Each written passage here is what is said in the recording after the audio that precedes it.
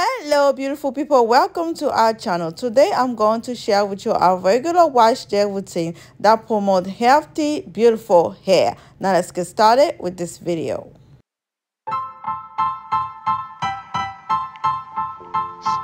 Healthy hair starts with healthy scalp, and one of the ways to have a healthy scalp is to make sure that it's not dirty. This is why it's important to shampoo our scalp. Picking the right shampoo is really important. So far what I have been doing when I pick my shampoo is to make sure that it doesn't have any sulfates or any extra chemical that is not good for the hair. The longer her hair is, the harder it is for me to shampoo every part of her hair. So this is why every time when I shampoo her hair, I always do it in sections. This is to make sure that I can put the shampoo in every part of her hair. When putting shampoo on her hair, I make sure to put shampoo on her scalp, and not just on her scalp but also on her hair, because I don't just want the scalp to be clean and her hair strings are dirty. So I make sure to put it on her scalp, massage her scalp, and put it also on her hair. The next thing that I do that I feel that promote healthy hair is that I always do a hair treatment. Sometimes I do onion juice, like on this day I did the onion water rinse. Sometimes I do avocado hair mask. Sometimes I do protein hair mask. I always try to incorporate some kind of hair treatment on wash day, especially if I have gone like 2 or 3 weeks without washing her hair. I believe I already posted a video of how I make my onion juice. If you're interested, I will link it above or put it in the description box for you to see how I make my onion water. It's also important to let the treatment get into the hair, into the scalp. This is why whenever I do a hair treatment, I always put a plastic cap and let it sit for like 30 minutes or so, depending on how much time I have. But I always make sure to let the treatment get into the hair by allowing it to sit on the hair or the scalp for 20 minutes, that's the least, or an hour. Now the next thing I have added into our wash day routine, I recently started doing this, is to add oil into my hair mask or my deep conditioner.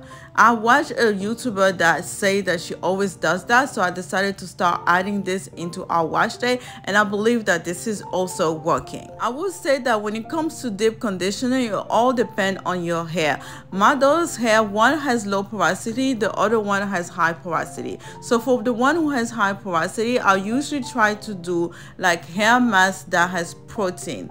Like this deep conditioner is a hair mayo kind of protein deep conditioner, so I will use that on her hair, but I will not use that as often on my other daughter's hair who has low porosity hair. So when it comes to deep conditioner, you have to pick what's good for your hair. After rinsing the onion water, I'm gonna put my deep conditioner on her hair, and this is also the time for me to detangle her hair. Her hair is already detangled before I start washing her hair, but I always try to detangle her hair again when I'm adding this deep conditioner. One thing I will say is that I haven't found a good detangler.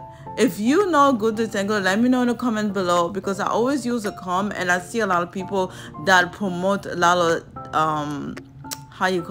detangler, and I bought about 2-3 different type of detangler and I don't like it. I feel like it pull her hair. So let me know in the comment below if you have a good detangler that you would recommend me to use. Again, one of the trick of getting healthy hair is to make sure that the treatment get into the hair. So this is why it's important to leave that deep conditioner into the hair for about 20 minutes at least, or an hour. After leaving the deep conditioner on her hair for 30 minutes or an hour, it's time to rinse her hair. But before I rinse her hair, I always take the time to massage her scalp. It's really important to massage the scalp because we all know massaging the scalp stimulates hair growth, because it moves the blood around, help the blood to flow around the scalp. So it's really important to do this. Sometimes it's annoying, but it's important. So I always take the time to massage her scalp, and now that she's getting older, I try to allow her to massage her own scalp, teaching her how to do little things when it comes to wash day. Now it's time to wash out the deep conditioner. Because she has high porosity hair, I'm going to use water that is not too cold but a little cold enough to close up those follicles. Another thing I do that I feel like promote healthy, strong hair is to pour rosemary water on her hair when I'm finished washing her hair. So this is the last rinse I'm going to do. I'm going to rinse her hair out with some rosemary water. I'm just gonna pour this rosemary water on her hair before I move on to the next step. I believe I already posted a video of how I make my rosemary water. I will link it above or link it below in the description box. My next step will be to put a leave-in conditioner on her hair. This is also important. I used to just wash her hair. Before, I used to just wash her hair and leave her hair like that and put the leave-in conditioner on the next day or whatever.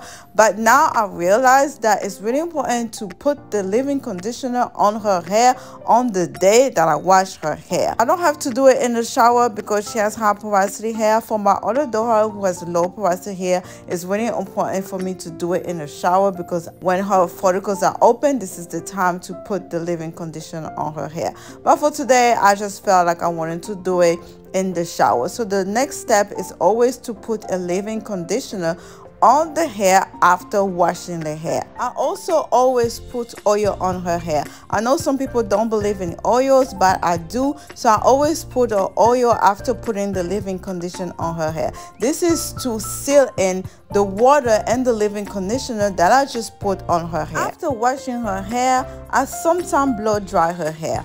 I would say that this is not the part that I feel like keep her hair healthy because I'm still believe that blow drying or heat damage the hair. I'm still in and out with this idea of using heat or not heat or blow drying the hair. I'm still learning that process, but this is something that I do not to keep her hair healthy, but this is something that I do just to make her hair be a little bit easy to manage. Let me know in the comment below, how do you feel about using heat or not using heat on hair? I hope you guys enjoyed this video. I hope that I was able to share something new to you. If you did find something interesting or something you enjoyed in this video, let me know in the comment below. Thank you guys for watching this video and see you on our next video. Bye.